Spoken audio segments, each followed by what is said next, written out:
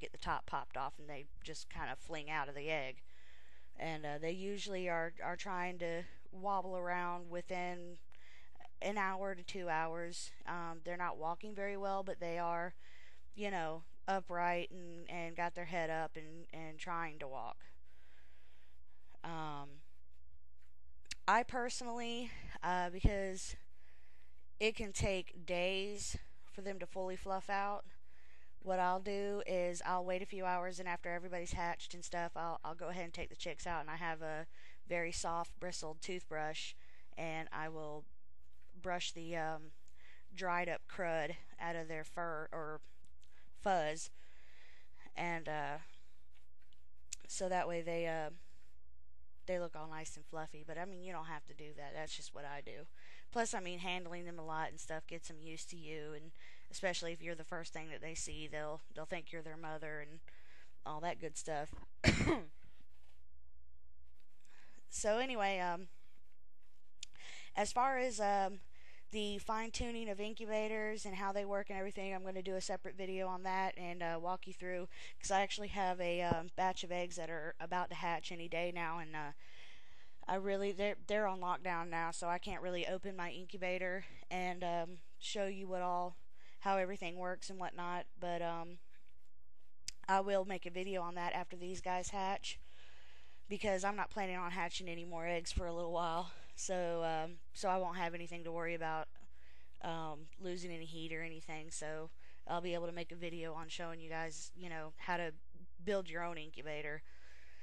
And it's pretty easy. I mean, basically the main thing you want to look out for is you need something to circulate air.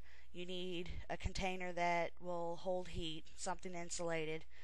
You need a heat source and a source for humidity, a way to control that heat source by thermostat, and a thermometer and hydrometer. Like I said, I'll go through all of that later. So basically, I was just going through the basic steps of the incubation process. And so it's 18 days till lockdown, and at lockdown it can be 20, 21 days before they hatch. Sometimes you can have them hatch a little early, sometimes they may hatch a little late. Typically, if chicken eggs go over 25 days, you can be pretty sure that they're dead. So, you also have to watch for eggs that have gone bad during the incubation process. You do that by candling. Usually, I've gotten good enough where I can usually tell by about 3 or 4 days which eggs are developing and which ones aren't. But most people don't start candling till at least day 7 or 8, and at that point they weed out the ones that you can tell don't have anything developing in them. And if there's nothing developing in them, then of course you're going to want to throw them out. If you don't throw them out, then you run into an egg starting to decompose on the inside. It can start weeping and explode on you. And if that happens, then you run into contaminating all of your other eggs with, spreading infection and stuff, and it can kill the others. So you really have to kind of watch out for which ones have gone bad and which ones haven't. And definitely take those out if they've gone bad. So that's pretty much it for the basic incubation steps. 21 days to hatch. Keep your humidity up. Temperature shouldn't really drop below 99, 98. No higher than 100, 101. Heat, humidity, turn the eggs, because the chickens do turn the eggs in the wild. The mother will shift her eggs around, several times a day. Like I said, bare minimum is 2 to 3 times a day. 3 is ideal if you're on time constraints and whatnot, but you can get away with 2. So, but that's pretty much it. And like I said, I'll go into the deeper details with the incubation and building your incubator and everything. a little later, when after the eggs that I have in my incubator hatch, and I'm hoping to get some video of that too. So hopefully I'll be able to include some of that in that video. Um, the next topic that I wanted to touch is the world's best website for chicken information. And the name of the website is backyardchickens.com. And they have so much information on that website. I'll include my screenshot of the homepage for Backyard Chickens. There's a forum on there, and everybody there is chicken obsessed, and they know a lot about chickens and incubating eggs and all that good stuff. And um, they just, I mean, you can ask almost any question, and somebody's going to have the answer for it. And there's always tons of support on there for people. Like one time I had a double yolk egg, and typically double yolk eggs won't hatch because usually one will die once it starts to decompose. It'll kill the other. If they both make it to hatch day, they won't be able to hatch, and so you have to watch out for all of that. So I mean, most of the time people don't even incubate them. Well, this egg I didn't know was a double yolker until the embryos started growing, and there was two of them in there, and so I was having some problems with that egg, and I was trying to keep it alive and everything.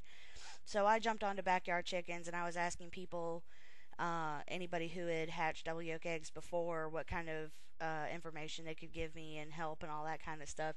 And they were just great. They were really great. They had a lot of information. They helped me out a lot, and I learned a lot. I've learned a whole lot from this particular website, and they have topics for forum topics for anything from showbirds to meat birds, how to butcher, pest control, coop designs, homemade incubator designs, just, I mean, just anything you can think of having to do with poultry. And that includes geese, turkeys, ducks, guineas, that kind of stuff. They also have a list of people who are selling eggs, and to ship eggs and stuff. You can purchase eggs from your friends on Backyard Chickens and all that good stuff. So if you think about getting into chickens, I highly suggest that you check out that website, because it's probably the best website on the face of the earth for learning about chickens. Moving along to different hatcheries, there are two hatcheries that I have actually purchased from. One is the Murray McMurray hatchery, and I'll start with them. They're pretty good. They have some fairly reasonable prices, depending on special breeds and stuff. They do have some good selections, but then some of them, like the Silkies, this spring, I wanted to order some Silkies, and there were particular colors and whatnot that I wanted that they didn't have.